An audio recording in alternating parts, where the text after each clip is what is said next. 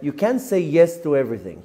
If you say yes to everything, at some point you suffer, and also the person you say yes to will suffer. Has to be sometimes that you say yes, sometimes you say no. Has to be a good medium. Chesed will be the one that will say yes. Gevurah will be the one that says no. So the power of Gevurah is the power to negate or to deny, to say no. And the no doesn't mean that it's negative, by the way.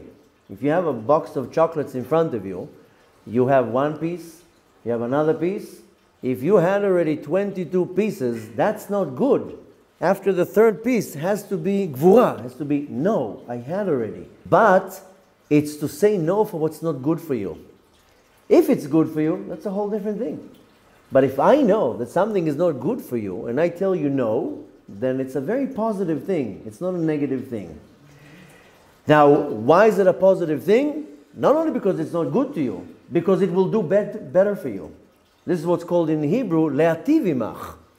If I now stop you from doing something that is not good for you, that not only that I'm stopping you from doing something that is bad for you, it will after benefit you. So after a week that we went through the entire week of love, of Chesed, now we're taking a whole 180 detour and we're going to a week of Gevurah, of severity, of din, of judgment. Now we're starting with Chesed sheba Gevurah. Chesed, it means love, but this is the love that will motivate me to stop something that is not so good. You know, the ultimate Chesed sheba Gevurah is with me and myself. It's very easy to come and say, I have kids, I need to educate them. It's not good to eat too much chocolate. It's not good to be too much in front of the computer. That's between me and another person. But we want to take it to the next level. How about me and myself? When there's nobody around me, I can eat that whole box of cookies. Where's the restriction? Has to be some Chesed sheba Gevurah to say, I had to. This is not good for me. It's not healthy for me. I'll gain weight. I'll have a stomach ache. I'll ruin my teeth. Whatever it is. So again, Chesed sheba Gevurah is the power of love that motivates me to say no.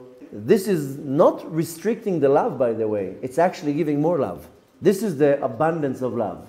If I give with no restrictions, then the love just comes like a waterfall, like a dam opening, and the water just destroys. It doesn't benefit anything. So the ultimate shefa, the ultimate abundance of love is when I know how to put a boundary and a border. So again, practically saying, find a relationship in your life that you feel that you're constantly saying yes, yes, yes, yes, yes, and saying, okay, where do I pull out the no in this relationship? But not because I feel frustrated, because it's the right time to say right now, no, we had enough. No, it has to finish right now. And it's healthy for both sides and will benefit the person you say no.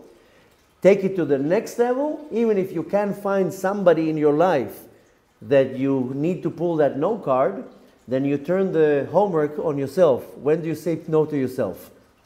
And you'll find a time of the day that you're letting yourself go too much, where you have to say, no, I slept already 12 hours. I need to get out of bed.